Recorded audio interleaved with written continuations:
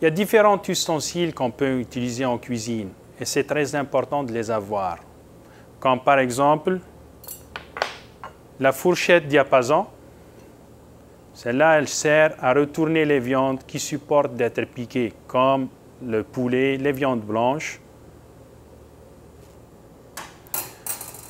Une pince, et celle-là, elle sert à retourner les viandes rouges qui ne supportent pas d'être piquées, comme le porc, le bœuf. Les fouets. On a deux sortes de fouets.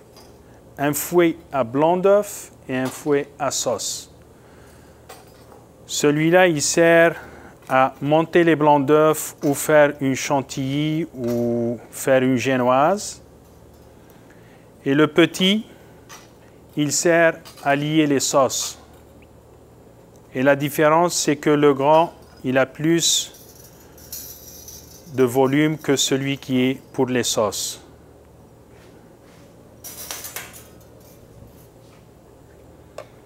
La corne. La corne, elle sert à racler surtout les sauces des bols ou des culs de poule. Et regardez le mouvement, elle épouse bien comme il faut la forme du bol. Généralement, c'est ça son utilité.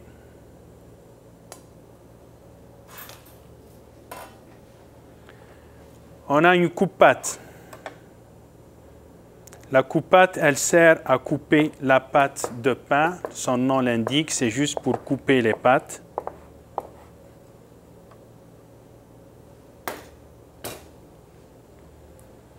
Les marises. Les marises, on s'en sert pour mélanger les sauces, mélanger et lier les sauces aussi. Et son but, c'est de bien racler. Elle est flexible. Et elle résiste à la chaleur. Et vous voyez la forme ronde ici, c'est pour aller chercher bien les sauces tout autour du bol. Il y a une forme qui est rectangulaire. Celle-là, c'est pour aller chercher aussi les sauces dans les bols ou les contenants qui sont rectangulaires.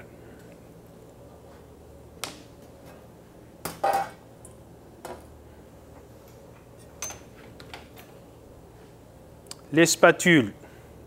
On a une spatule régulière et une spatule coudée. La spatule coudée, c'est utilisé plus en pâtisserie que la spatule régulière.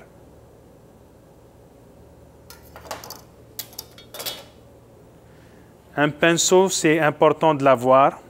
C'est surtout pour badigeonner. Et ce pinceau est en silicone, donc il n'y a pas de cheveux ou de poils qui tombent. Des ciseaux aussi, c'est important de les avoir. Et c'est des ciseaux qu'on peut nettoyer facilement. Et ça, c'est l'utilisation surtout pour couper les ailes, les nageoires des poissons. Et les ailes de poulet aussi.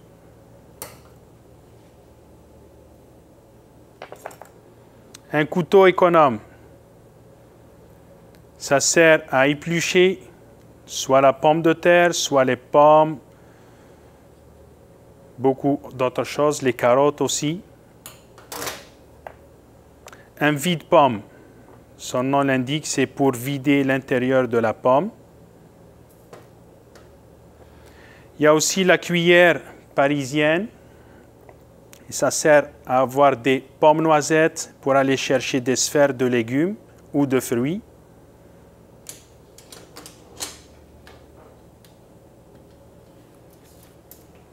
Un thermomètre.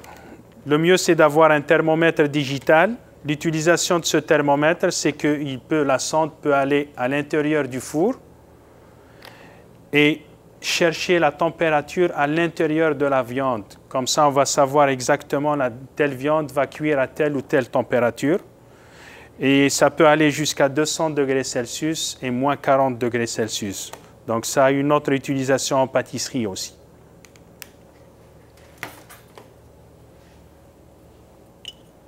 une poche. Ça va aider beaucoup pour le décor, en cuisine ou en pâtisserie. Donc, on remplit la poche avec une farce. Et là, on a toujours besoin de douilles. Il y en a différentes douilles, des douilles en métal et des douilles en plastique. L'utilisation, c'est plus pour le décor.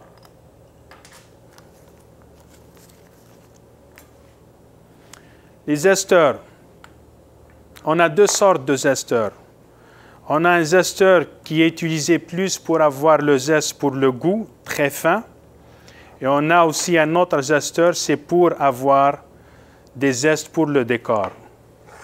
Par exemple, pour avoir des zestes pour le décor, on prend l'orange, on prend le zesteur comme ça et on tire. Ça, c'est des zestes qui sont un peu grossiers pour le décor. Et pour faire le goût, on utilise l'autre zesteur. De cette façon, vous voyez, il n'y a que la partie, l'écorce orange, là où il y a plus d'essence. C'est très fin.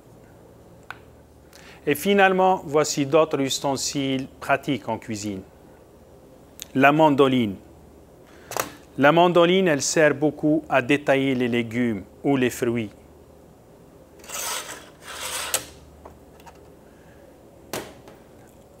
Le chinois. Le chinois sert à passer les sauces, à filtrer aussi les sauces ou les potages. Il y a deux sortes de chinois, le chinois régulier et le chinois étamine. Le chinois étamine est plus fin que le chinois régulier.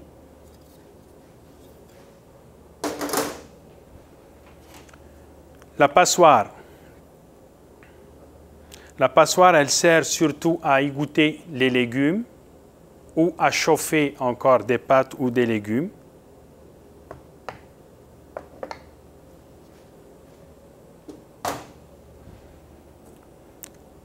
Le tamis. Le tamis, il sert surtout à tamiser la farine ou le cacao ou autre sorte de farine. C'est pour alléger la farine et pour enlever s'il y a des impuretés. Et ça, c'est juste un aperçu des ustensiles qu'on peut utiliser en cuisine. Et il y en a d'autres.